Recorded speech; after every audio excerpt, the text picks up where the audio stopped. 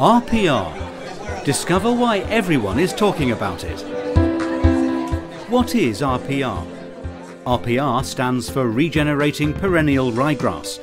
It refers to a unique group of Barenbrug-bred cultivars of perennial ryegrasses that produce determinate stolons as they develop and grow.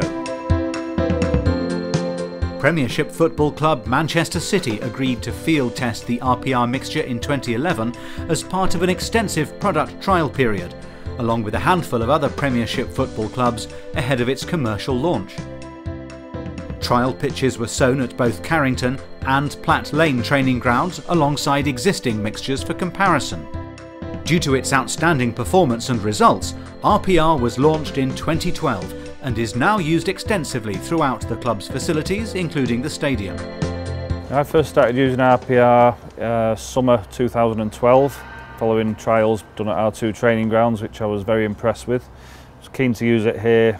It's fair to say we've had some good results with it. We have 6 pitches, 4 of which are used for the first team and 2 for the reserves. From what we've seen with RPR, it has changed for the better in that we seem to have a lot more grass cover and the recovery rates are a lot more than what we've had previously. This used to be the first team's original training ground, but now it's been developed into the full-time academy. The players this year have commented they've come on and praised the surface, especially the coaches.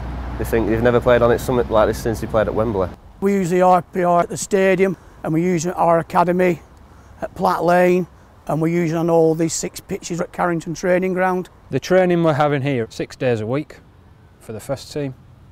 For the reserves, EDS, under 21s, it'd be 7 days a week at the moment because we've got the under 18s here as well.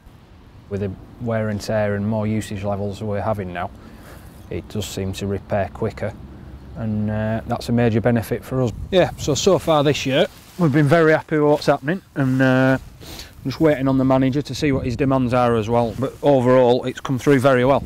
Last year, it was our 10th season here, and it's probably the best pitch we've had in those 10 years. We're hoping for same results, probably a 30% better take by the time the season started than in previous years. It's advanced more. The stadium pitch is always in the top 5 in the Premier League, best pitch in the country, and after all the concerts and all the events, I mean, we can't really go wrong with that. One thing we've noticed this season compared to last, we've had 3 games here. As you can see now, what you see hasn't been divoted since the last game. We're at the south end of the stadium, which is the coldest, has the least light, hence why we've got the lights on now.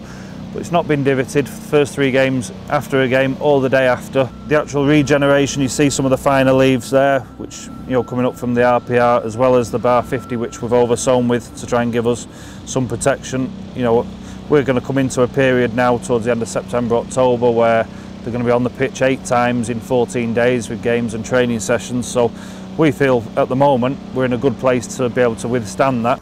I've used Barenbrug now for 12 years since I've been at Man City Football Club, and I feel like the grass seed is right for me and we seem to like each other. It has improved from last year, definitely has. The plant's more stronger, we've got roots down to about 7 to 8 inches. All in all, at the moment, we're very happy with where we are. It's doing very well and we're very happy with it.